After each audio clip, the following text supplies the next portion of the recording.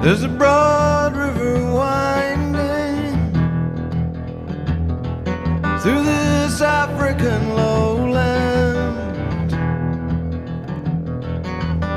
The moon is held up orange and big. See it raise its hands, and the last ferry's pulling out with no place left to stand. For the mines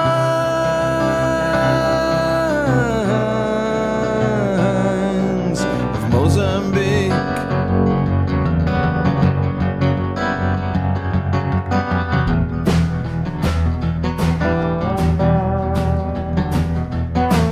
There's a wealth of amputation waiting in the ground,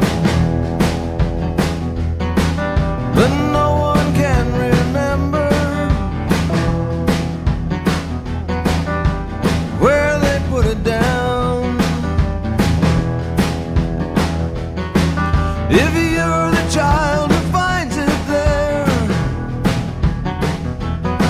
you will rise upon the sound of the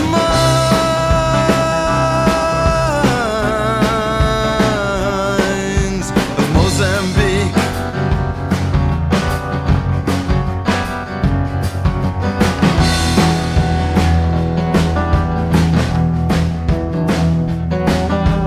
Some men rob the passers-by for a bit of cash to spend. Some men rob whole countries dry and still get called their friend. And under the feeding frenzy, there's a wound that will not mend. In the mines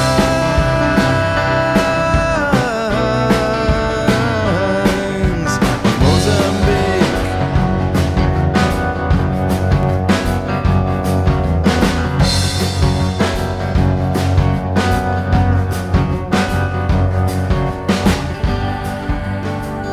Night, like peace,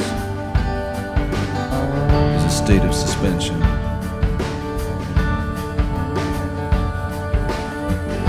Tomorrow the heat will rise and mist will hide the marshy fields, the mango and the cashew trees which only now they're clearing the brush from under. Rusted husks of blown up trucks line the roadway north of town, like passing through a sculpture gallery. War is the artist, but he's sleeping now.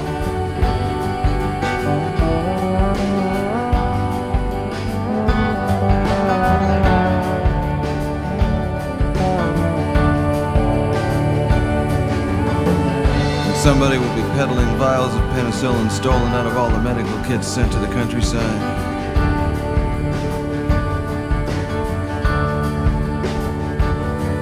And in a bare workshop they'll be molding plastic into little prosthetic limbs for the children of this artist, and for those who farm the soil that received his bitter seed.